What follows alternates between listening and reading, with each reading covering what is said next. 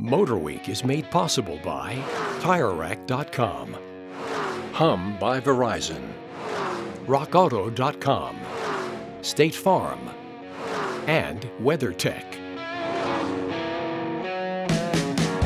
Despite more people living in cities than ever before and increasingly stringent fuel economy standards, there are still big things to tow and heavy materials to haul, and Americans still prefer to do those things with pickup trucks.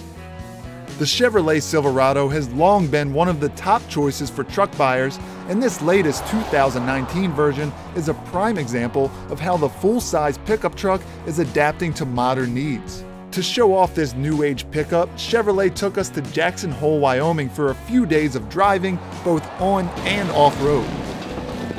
Exterior changes are obvious and polarizing. It's a love it or hate it look, but there are quite a few different styling themes within the lineup.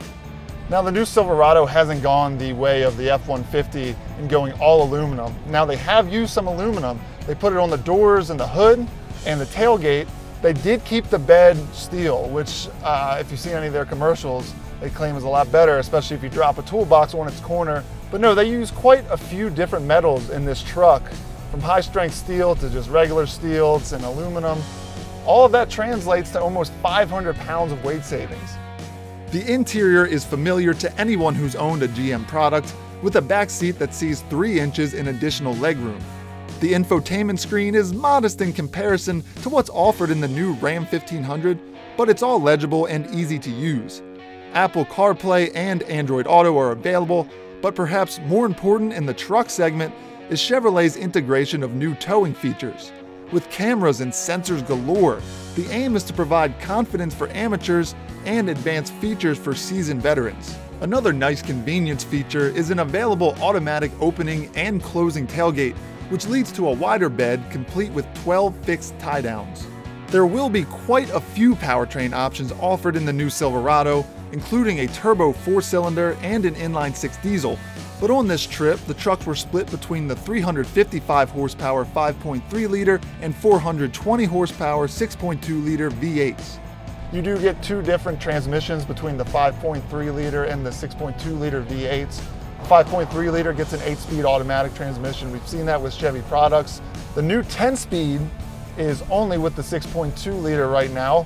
It's super smooth up through the gears. When you do downshift, like going up this hill right now, it takes a little bit. I mean, it has 10 gears, so it's gonna take a minute to get to that gear. So while it does take a little bit of time, it does choose a gear and then stick with it. A big thing in the powertrain is new dynamic fuel management. That's a little different than active fuel management. Active fuel management would go between V4 mode and V8 mode in their V8s, saving fuel. Now with dynamic fuel management, it gets way more complicated, and you can actually run on, they say, 2 cylinders.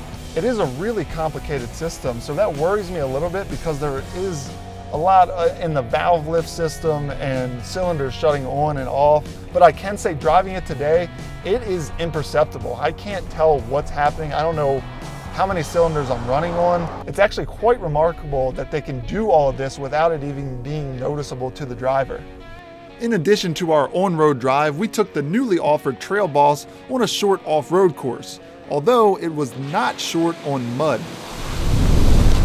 That's how we do that. The Trail Boss comes standard with the Z71 package, a 2-inch suspension lift from the factory, Rancho monotube shocks, and more aggressive Goodyear rubber. With all the additional off-road goodies like downhill descent control and an automatic locking rear differential, the Trail Boss cruised through the course with little difficulty. For those who need the extra ground clearance but not the full Trail Boss treatment, the factory-installed lift can be had on most Silverado models. There's still a lot more to cover, so look for a full road test of the 2019 Chevrolet Silverado coming up in our new season of MotorWeek starting in September.